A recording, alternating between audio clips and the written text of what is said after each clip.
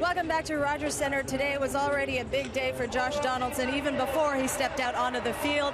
Besides it being Josh Donaldson bobblehead day, as Buck mentioned earlier, Donaldson received the first Silver Slugger award of his career, awarded to the most outstanding offensive player at each position in the AL and the NL.